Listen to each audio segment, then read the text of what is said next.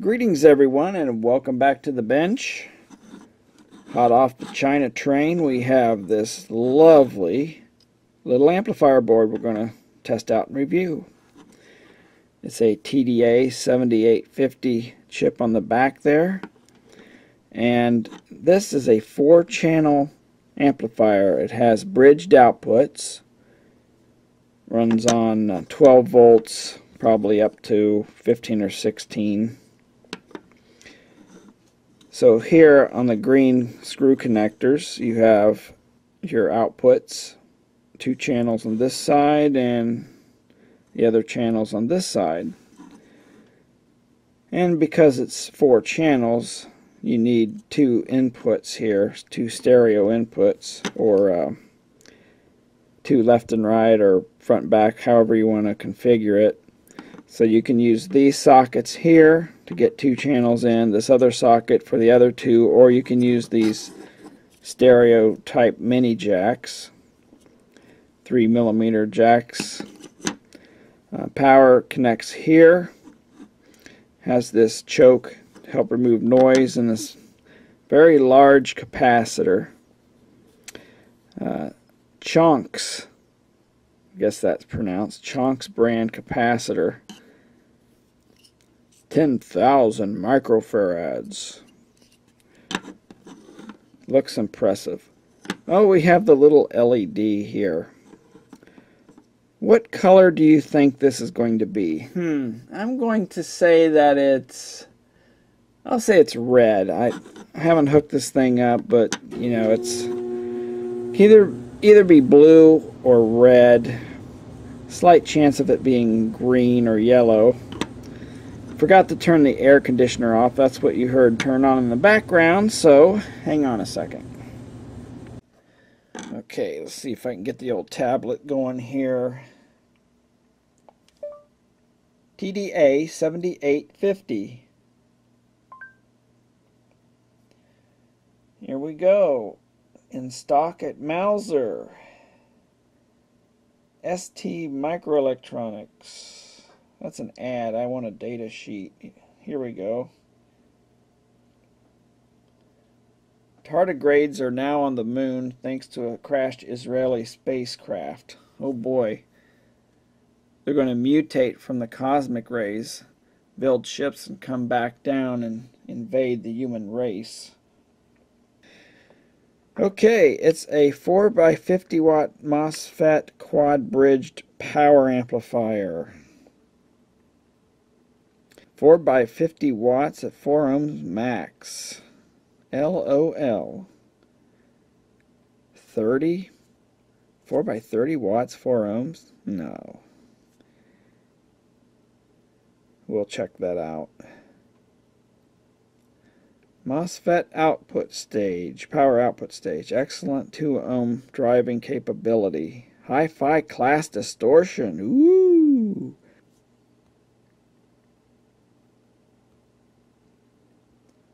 Meant for automotive use, so it has a bunch of protections. Should be a fairly durable IC as long as you got a good sized heatsink on it. Here's the pinout. Very simple to use.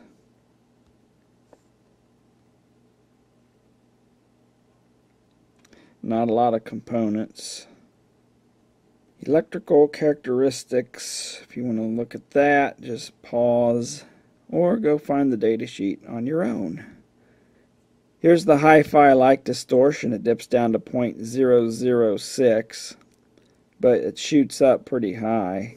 Goes above 0.1, goes up like 0.2, but that's at high frequency 20 kilohertz. Yeah, you're not really going to notice that. And you can see this line's above 0.1. And I wouldn't call it hi-fi, but it's certainly not a bad chip. A lot of the other ones I've seen have much higher distortion. Well, enough of that.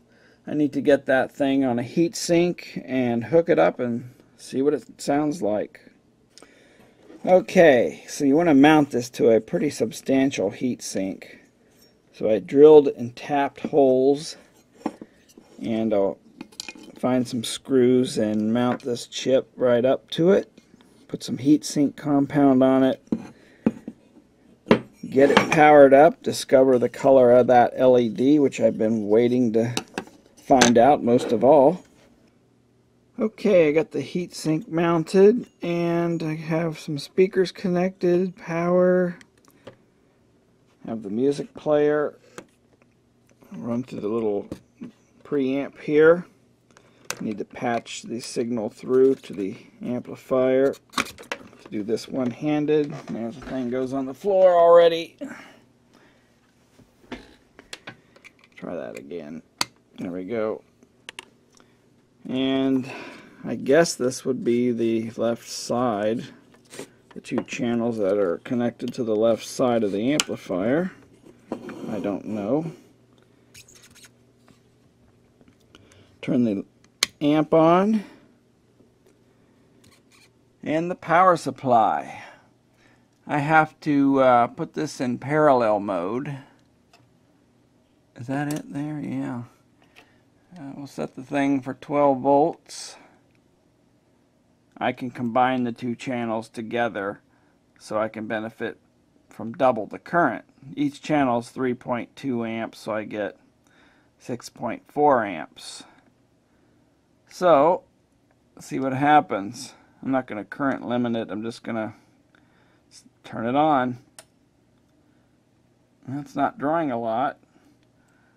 And there you have it, a red LED. So we have RGB, we have all the colors, RGB.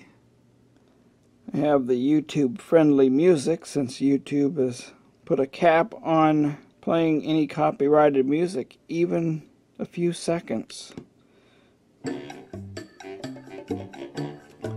And it works.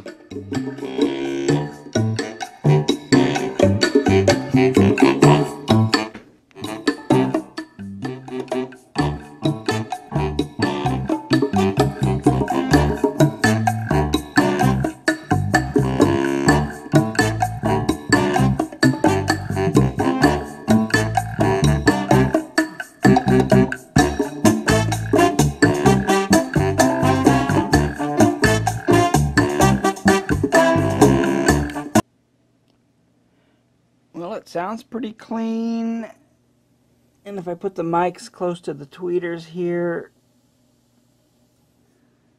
very, very faint hiss. I would say that's not a problem at all. So what I'm going to do is switch over to the other side and see if those channels are working. I would think that they would, but you know, we have to check anyway. Now we're on the right side, two amplifiers.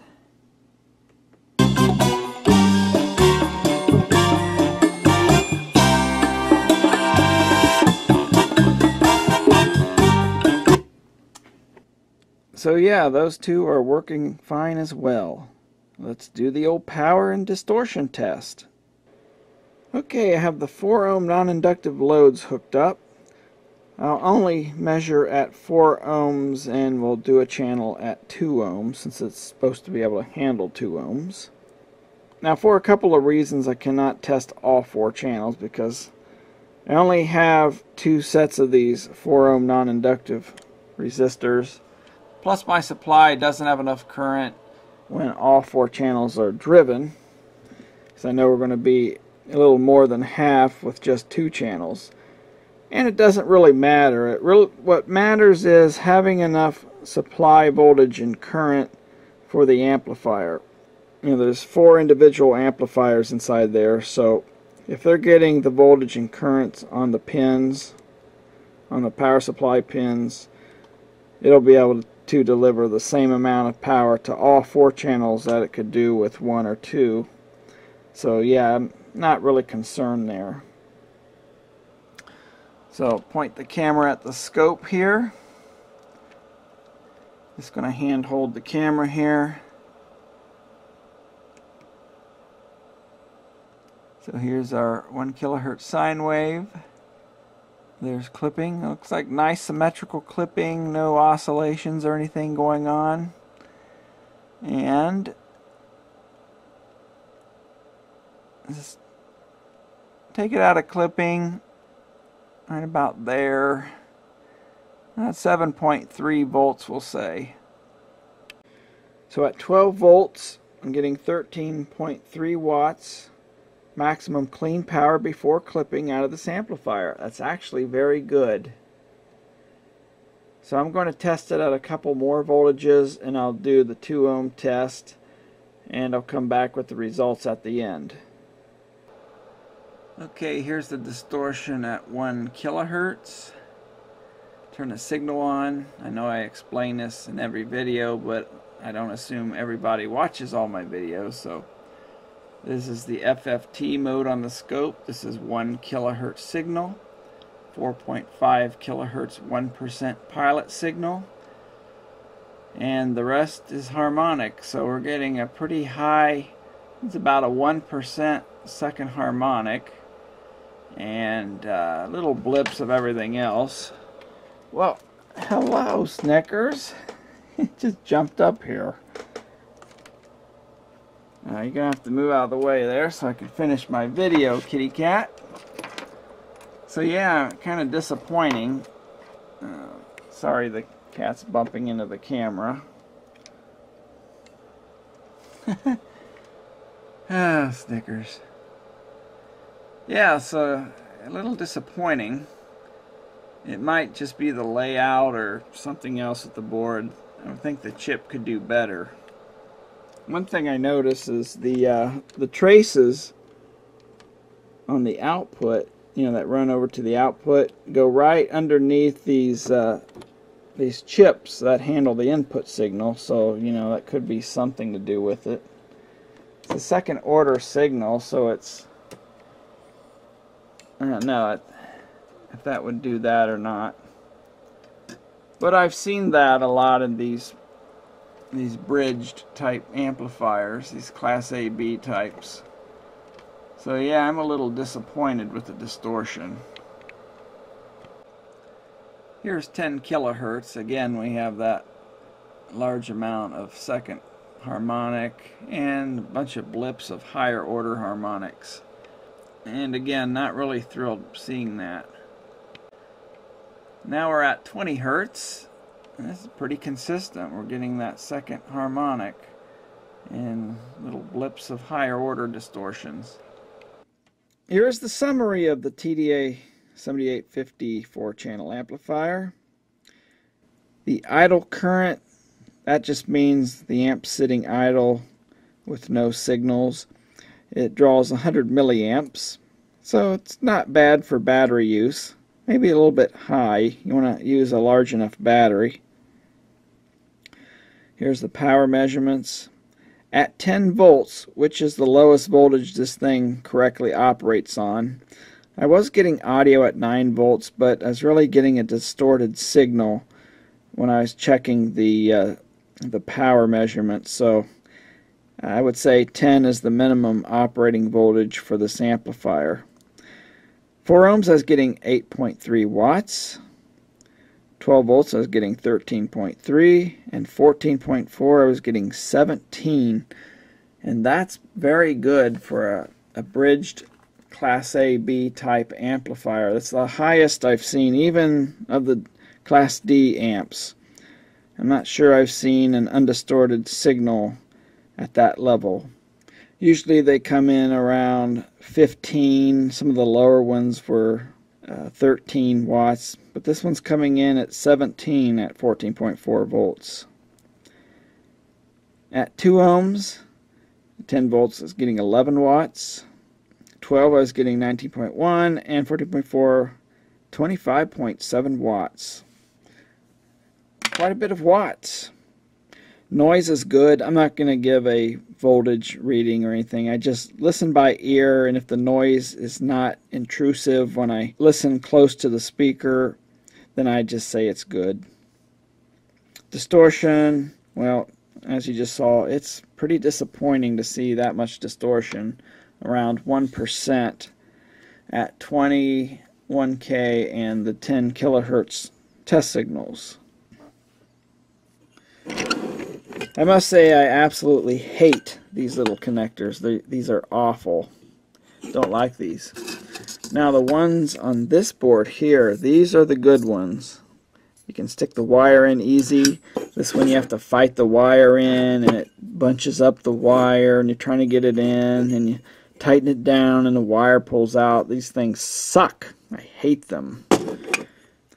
As for operating this thing on 2 ohm loads, all the channels, no, I don't recommend that. This tiny chip, if you're getting 25 watts out of each channel, that's 100 watts total. That little chip has to dissipate the excess or the waste heat, which is probably around 40 watts from that small chip. I'd say that'd be pushing it. Plus this little coil here would get really hot. So I would not recommend operating at least all 4 channels on 2 ohms. So what could you use this for? Well, you could have a front and rear channel type system. You can use 2 of the channels for subwoofer. If you filter the input signal, so you have a couple channels handling the bass and the other channels handling the high frequencies. Well, since it does have that distortion, it is a second harmonic, and that type of distortion is not really intrusive. You don't really hear that. In fact, a lot of single-ended tube amps, those things can have like 10% a second harmonic, and it doesn't really sound bad. So if you're really going to hear that, that's questionable at 1%. But as far as spec sheet ratings go, it's disappointing to see that board put out that kind of distortion. As usual, I find a problem with these boards. Don't think I've really found one perfect. I found, some close to perfect, like this Class D board. It was a pretty decent little amplifier. But for now, Snickers and we're going to go hide from the tardigrades that are coming from the moon to attack. That's it. Thanks for watching.